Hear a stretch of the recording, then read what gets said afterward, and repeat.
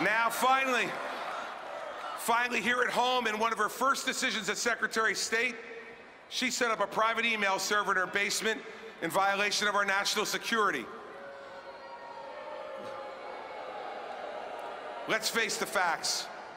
Hillary Clinton cared more about protecting her own secrets than she cared about protecting America's secrets.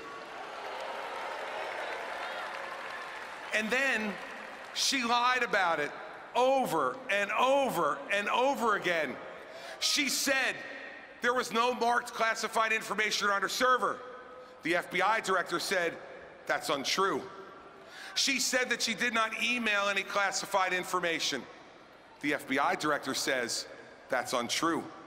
She said all work-related emails were sent back to the State Department.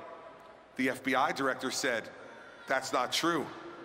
So, as to Hillary Clinton, the charge of putting herself ahead of America, guilty or not guilty?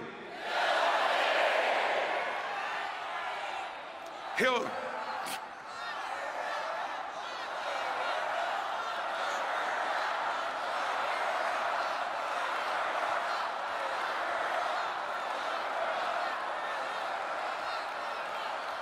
I got another question for you. As to Hillary Clinton lying to the American people about her selfish, awful judgment in making our secrets vulnerable, what's your verdict? Guilty or not guilty? Now, time after time, the facts, and just the facts, lead you to the same verdict, both around the world and here at home. In Libya and Nigeria, guilty. In China and Syria.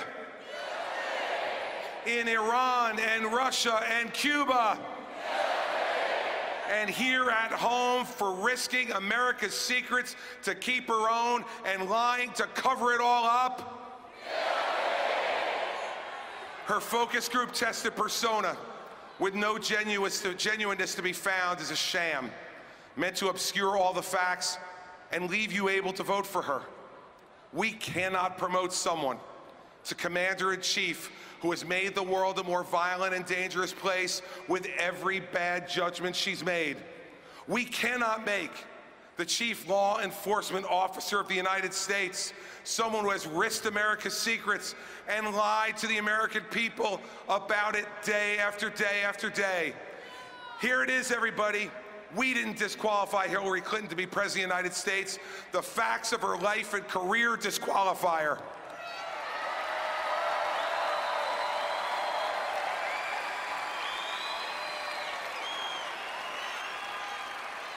See, I can tell that everybody in this hall agrees with this, but I want to take our last moments here to talk to all of you at home, in your living rooms, sitting there tonight. You're the ones who will decide this election. We have an alternative. We have a man who is unafraid. We have a man who wants to lead us. We have a man who understands the frustrations and the aspirations of our fellow citizens. We have a man who judges people based on their performance, regardless of your gender, your race, your ethnic or religious background. I implore you, we do not need to settle for less in this election. We cannot reward incompetence and deceit. We need to demand more than what Hillary Clinton offers for America. Because see, we know exactly what 4 years of Hillary Clinton will bring. All the failures of the Obama years, but with less charm and more lies.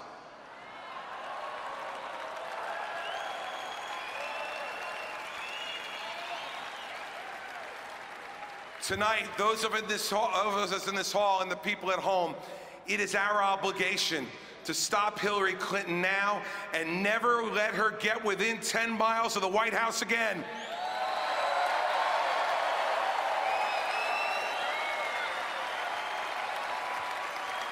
It is time to come together and make sure that Donald Trump is the next president of the United States. I am proud to be part of this team. Now let's go out and win this thing together. Let's go get them. Good night.